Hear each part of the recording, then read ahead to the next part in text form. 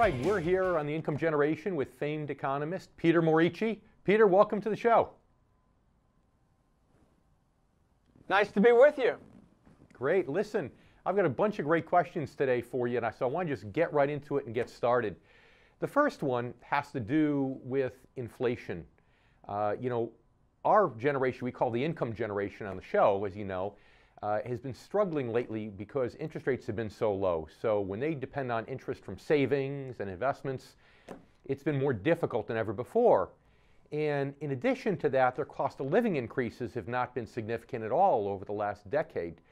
What are your thoughts about the CPI as an accurate indicator for inflation overall? Well, the CPI is an average. They look at what individuals buy. You know, you spend 10% of your income on gas, 22% on groceries, that kind of thing. And then they do a weighted average of the price changes. They do an average. Unfortunately for older people, they tend to use those services that go up more rapidly than average, such as health services, in much larger quantity than young people. So they feel the burden of inflation. If inflation is 3%, and Social Security is adjusted by 3%, they're probably still losing ground because the inflation they experience is 4 or 5. So even with zero inflation outside, theoretically, they're feeling a heavy burden. For example, their health insurance costs are going up this year, but they're not getting a boost in Social Security. Right. Well, that makes sense. You know, we all know younger folks have an advantage if they're still making mortgage payments. Those mortgage payments are generally locked in. So the CPI index in some ways is more generous than what they really need. But you're saying it's the opposite for members of the income generation, especially for retirees. Absolutely. Consider this. A nice chunk of the CPI is gasoline because so many people commute to work. Well, if you ride the subway because you live in Manhattan or Brooklyn, the price of gasoline is virtually irrelevant because you only drive on weekends, if that. If you're an older person, you no longer commute, so your driving is much less than, say, the typical 35-year-old family with 2 kids playing soccer. You're driving all over the place. For them, gasoline's really important.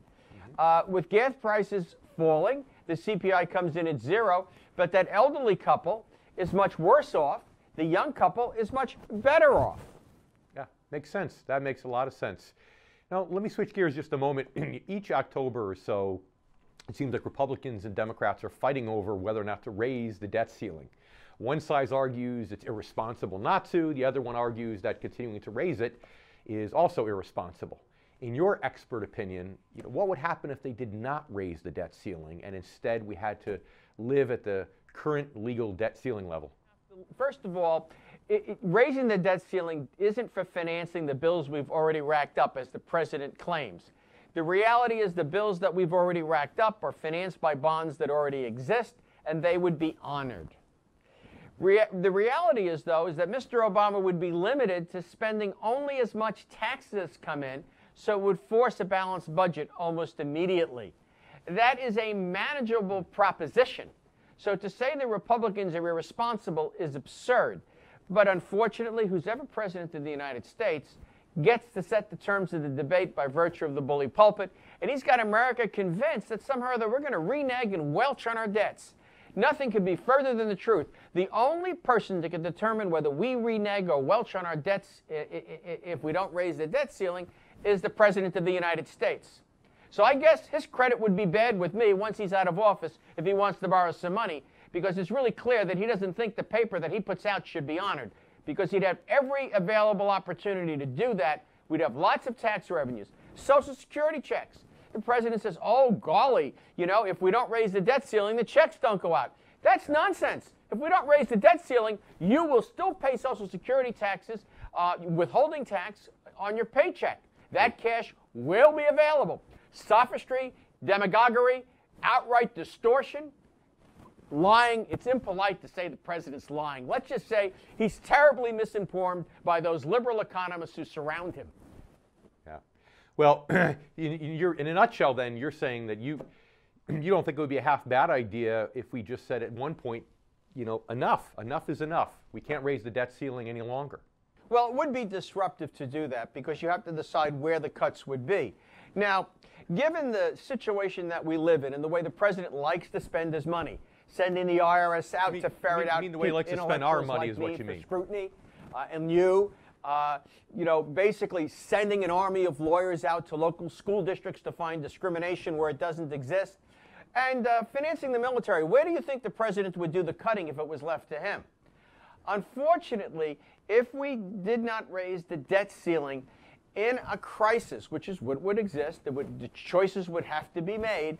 I wouldn't trust the president to make those choices, but that is exactly who we'd have to trust. The reality is the president uses this as a wedge issue to keep from taking a hard look at the places where he absolutely wastes money. For example, in the Department of Education, of which I have some expertise, there's plenty of waste and political payola going out, simply financing intellectuals at universities who, frankly, don't like the viewers' values that are watching us right now. You're the first economist I've ever heard use the word payola, but I guess you need an Italian economist to use that word, so I guess that fits. Peter, I'd like to switch gears again just a moment to something that's near and dear to my heart.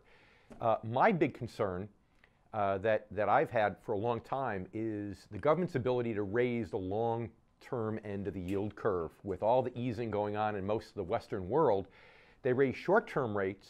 I'm concerned about the yield curve flattening out. So what tools do they have at their disposal to actually raise the long-term end of the yield curve? Well, just as they bought government bonds to lower the end of the yield curve, they could start selling them. The Fed has got a huge balance sheet. So for a considerable period of time, it could sell bonds to accomplish that. It's tough. And the reason being is that there's an infinite appetite for American bonds, you know, abroad. And so the Fed does have its balance sheet that it could use to try to, you know, raise the rate. The question is, how much effect would it really have on U.S. capital markets? Sure. I expect that, you know, any raising of the close end, the federal funds rate, would have the consequence of mostly raising rates on the short end of the yield curve. Peter, things like car loans. Let me interrupt you for a second. I apologize. We need to take a quick commercial break here. But we're going to continue this discussion in just a couple of minutes. We'll be right back with Peter Morici.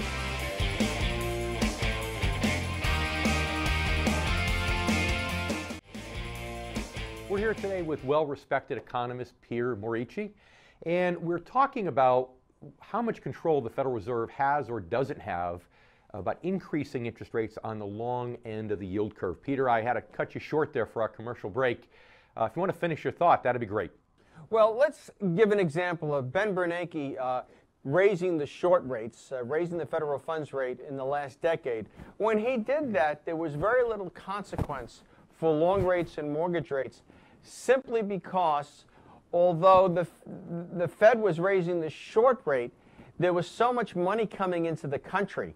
Basically, the Chinese buying U.S. government bonds, the Chinese government to suppress the value of its currency, that it has no consequence for longer rates, say the 10, 20-year treasuries and for mortgages. That is likely to happen again now, not so much because the Chinese government will be buying the bonds, but Chinese private investors are getting very nervous about the stability of the Chinese economy. And after all, if you're interested, you've created a lot of wealth in China by exporting all kinds of T-shirts to the United States. You have a lot of money now, and you want to pass it on to your children. Where do you want it? Do you want it in Chinese bonds or American bonds? Where is property more secure? You know, one of the reasons that universities in the United States are stuffed with Chinese foreign students is not so that they can learn engineering and go back to China and build dams. It's that so they can come here to live for good, and they want to take their parents' money with them. Given the chance to buy U.S. bonds, they will. And given that, it's unlikely that raising the short rates, you know, by the Fed will have a big consequence for your mortgage or what you can get on a 30-year Treasury security. Okay. Now, you said they could sell long-term bonds, some of the ones that they've bought back already. They could put those back in the market, and I understand that. But we have Europe now with all their easing that are keeping interest rates low abroad. So it's going to be difficult, even if they do sell some of these long-term bonds that they're currently holding. It's going to be difficult with what's going on in Europe. Isn't that correct?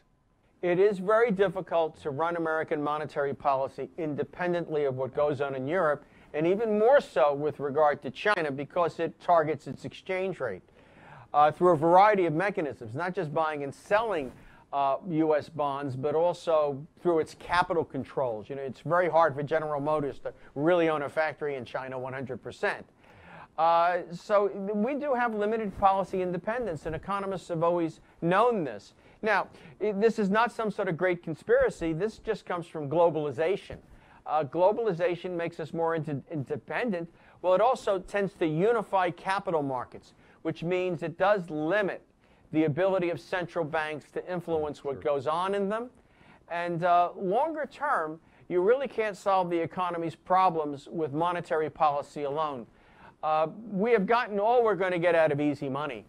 The real problems with employing people in America is the high cost of employing them. For example, you know, if you're paying someone $7 an hour, $7.25 an hour to stand at a counter at McDonald's in Barack Obama's world, you're also going to have to spend $8,000 or $9,000 buying them health insurance. And if they got a family, more than that.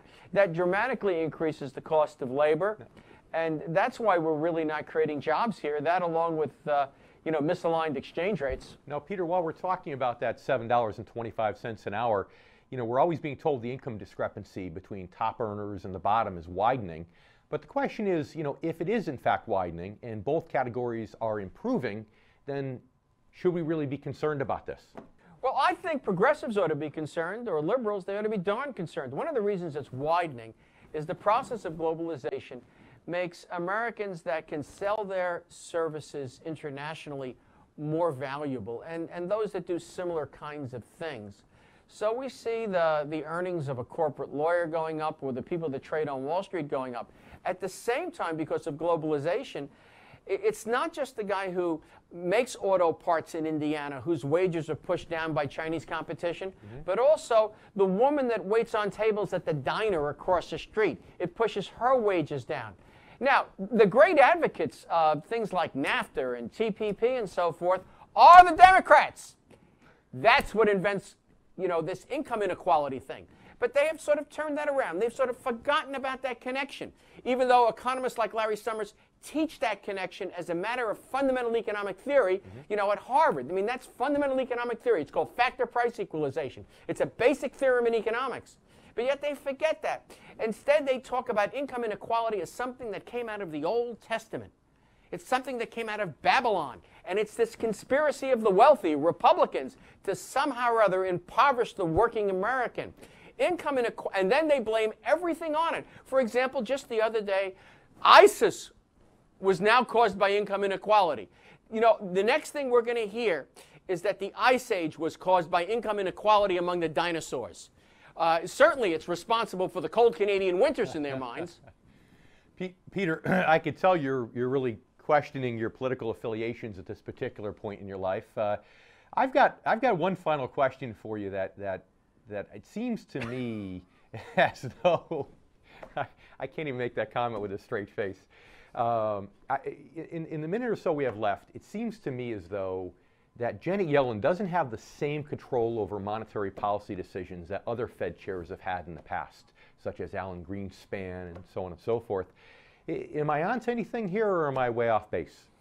Well, when you have a Fed chairwoman who starts making comments about income inequality during a presidential campaign, it's hard for her to maintain sort of the standing that she's politically unaffiliated.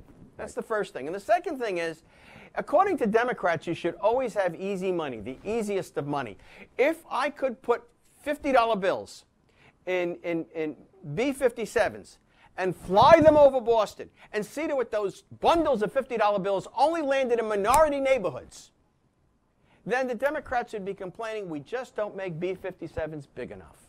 Now, it is hard to accomplish a consensus and unanimity on monetary policy when you run around the country and say emotive things about income inequality and then expect to pull your liberal members along when economics says you should tighten.